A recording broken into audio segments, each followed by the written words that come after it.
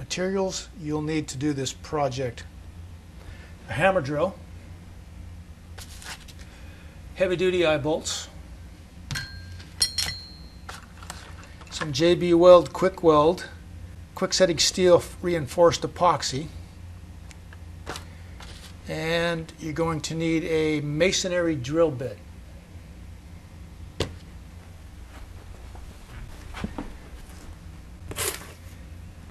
Now there's an obvious difference between a masonry bit and a steel or wood bit. This is a standard steel or wood bit,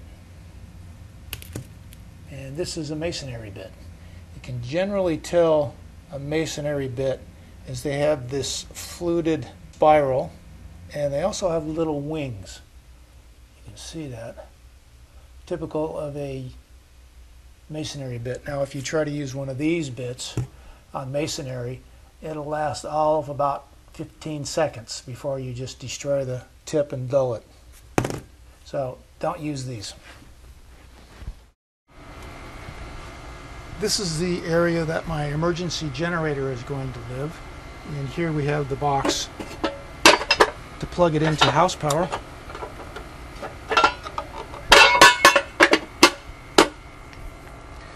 And I'll be sinking these eye bolts into the concrete so I can run this heavy-duty stainless steel cable through the eye bolts and through my generator and lock it down to the cement. In the event of a hurricane, people won't be tempted to walk off with it.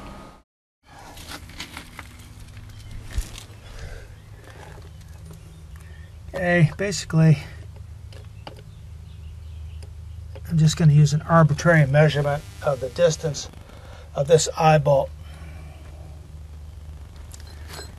That'll give me room to move my generator up to here and get the cable around it and through.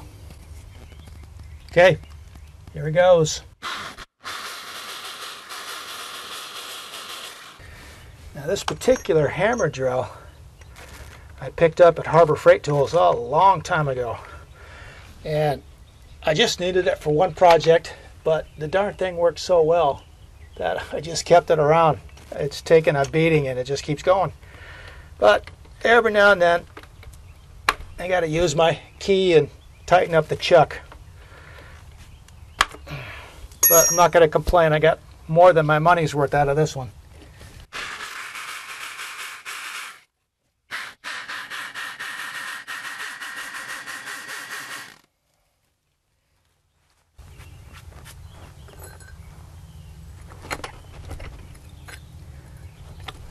It's about 40% down. I'm going to go down past the threads as far as I can to make it really hard to pull out of the concrete.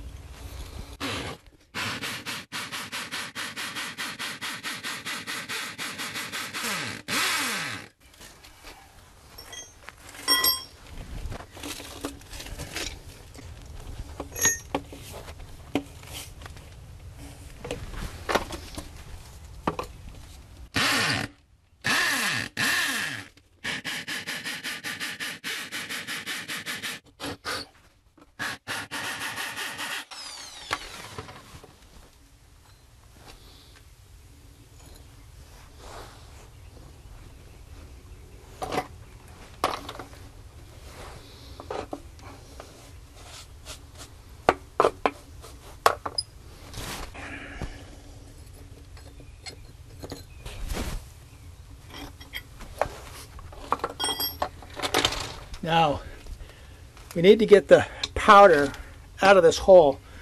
You can do it with a pump, like a pump that you use to pump up an air mattress or a kite for that matter, a rubber raft. Some people have those. If not, a vacuum cleaner will do fine. As long as you get the powdery substance out from drilling, because that'll make a barrier between the object that you're gluing in place and the bolt that you're gluing. If you have any material on that at all, you might as well just put oil on it before you set your glue. It's not going to stick to it. So get the hole as clean as possible. Okay, this is an electric kite pump. I have a hand pump, a small one, but I can't find it. So I am going to use this with the narrow nozzle.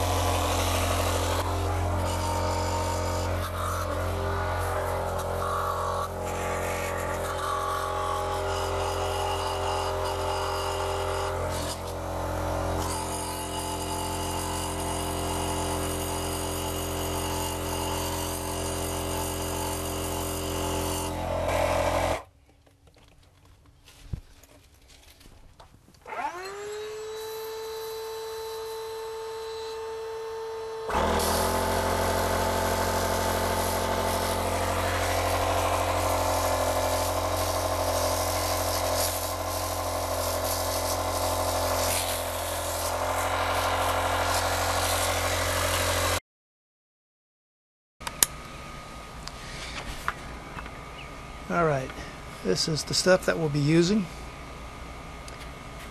And I got myself a piece of disposable wood here. I'm going to squirt this onto it. It's 2 parts. First, I'm going to sweep off around here. So when I'm dabbing it into the hole, I'm not dragging in a bunch of fresh dirt.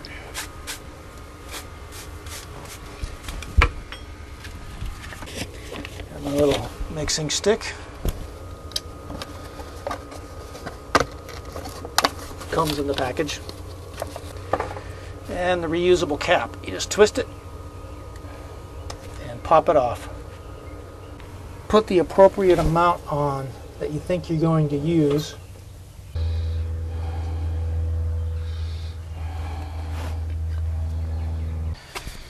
Okay. I'm going to mix these up until they turn gray. Now it's important to get equal amounts of both. Being epoxy based, generally that's critical. Okay, as you can see, it's pretty gray,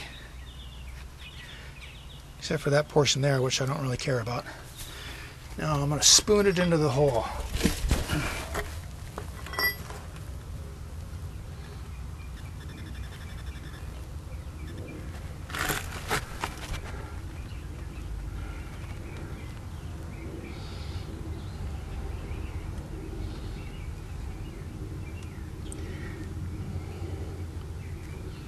I think I mixed up enough to do both sides.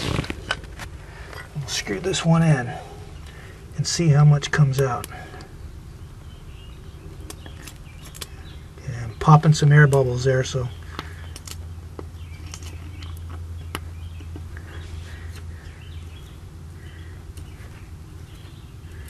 now if nothing works its way up those threads to the top, then I got to spoon some more in.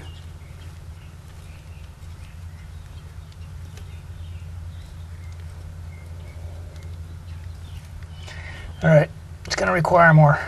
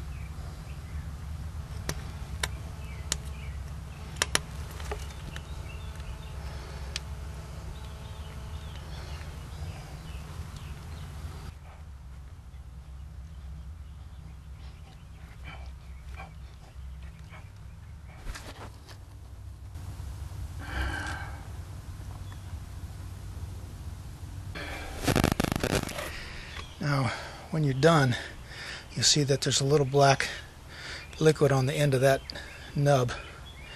You got to put that in there.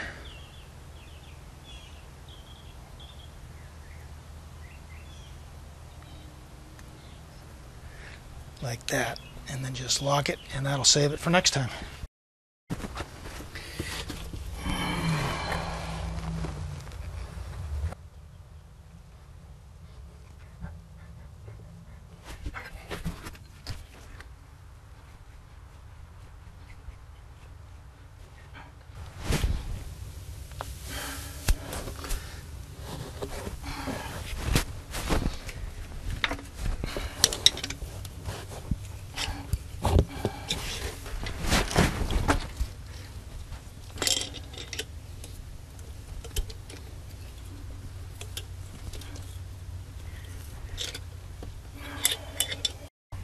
Alright, now the only thing to do is just wait for this to set up.